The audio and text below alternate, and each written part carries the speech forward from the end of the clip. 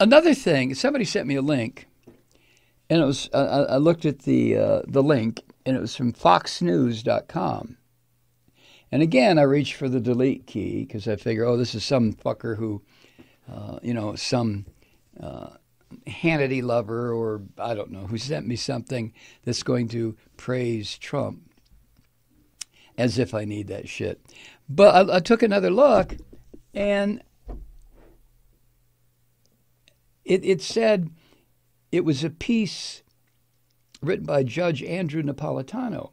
Now, I know who he is. He is the resident legal authority on the Fox sewer.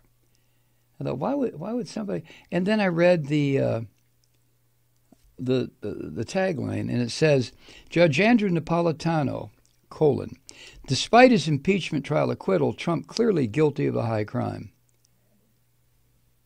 And then right underneath it, they had a quote from Orwell's book, 1984. The quote is this: "The party told you to reject the evidence of your eyes and ears.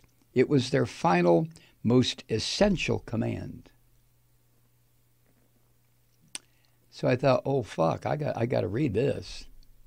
Here's what Napolitano wrote. The Senate impeachment trial of President Trump ended not with a bang, but a whimper. What different outcome could one expect from a trial without so much as a single witness, a single document, any cross-examination, or a defendant respectful enough to show up? Law students are taught early on that a trial is not a grudge match or an ordeal. It is a search for the truth.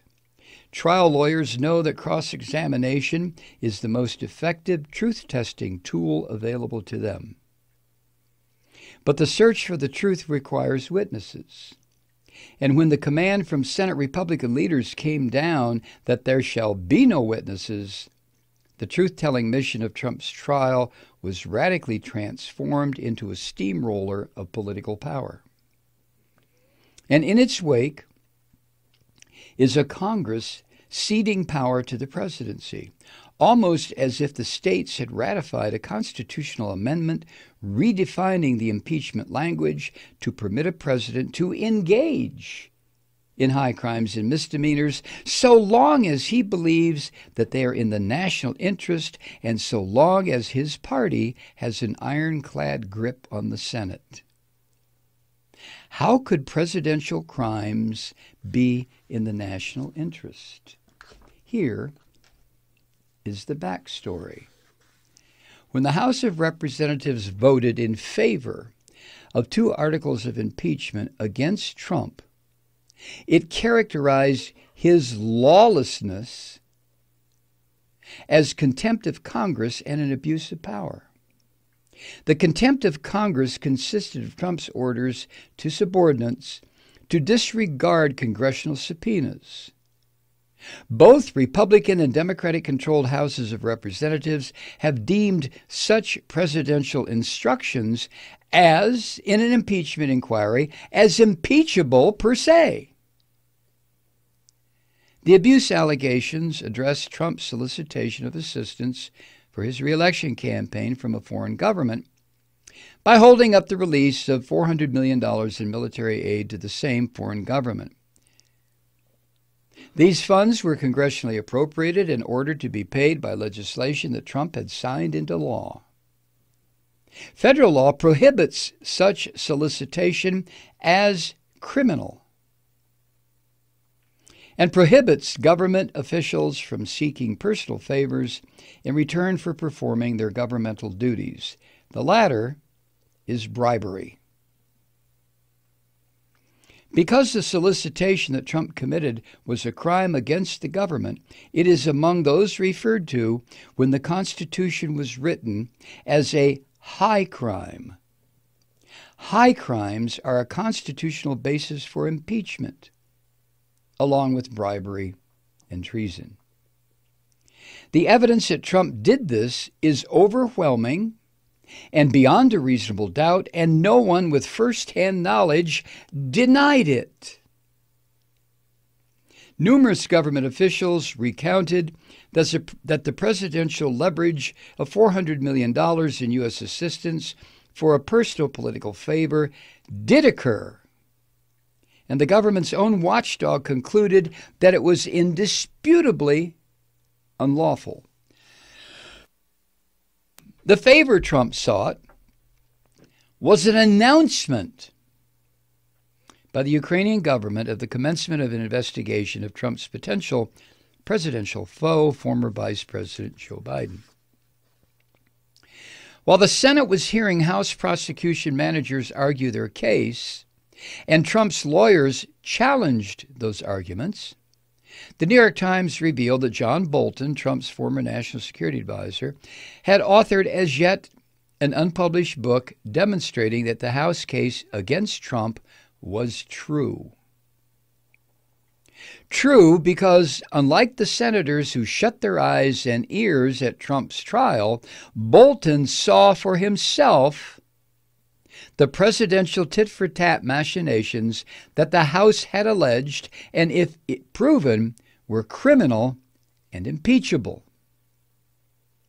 The New York Times also revealed the existence of 24 emails sent by Trump aides manifesting indisputably his lawless behavior. But the emails are secret. At the same time, two signal events occurred in the impeachment trial. The first was an argument by Trump's lawyers that every president seeking re-election believes his victory will be in the national interest, and thus all presidential efforts toward that victory are constitutional and lawful.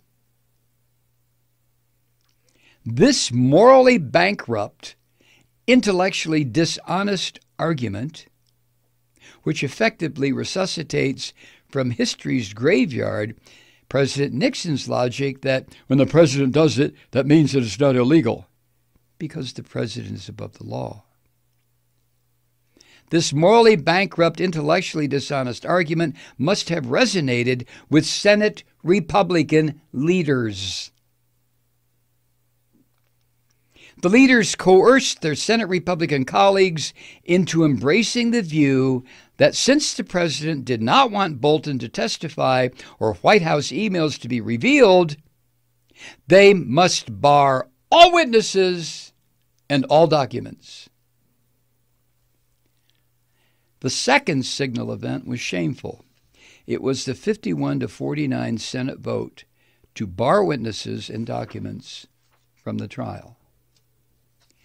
Isn't it odd that a president who clamors for exoneration, who claimed loud and long that he committed no crime and did no wrong, who insisted that his request to the Ukrainian president to seek dirt on Biden in return for American financial assistance was perfect, would command the members of his own party to block testimony adverse to him rather than hear it, cross-examine it, challenge it, and thereby obtain the exoneration on the merits that he seeks? Do innocent people behave this way? If Trump really believes he did not commit any crimes and any impeachable offenses, why would he orchestrate blocking evidence? And who, having taken an oath to do impartial justice, who would close their eyes to the truth? How could such a marathon of speeches possibly be considered a trial?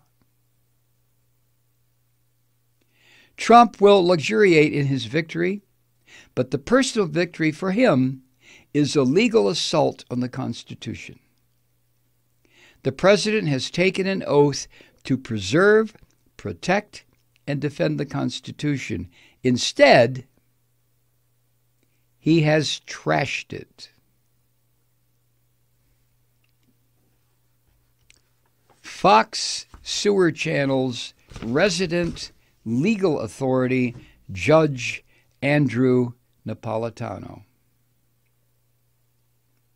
I wonder how that little prick Sean Hannity will deal with this. Well, they everybody, the Fox News sewer, it's not news, the Fox sewer, and this filthy Trump administration, they used the same process that Winston Smith was ordered to use at the Ministry of Truth. Into the memory hole. It never happened. It never happened.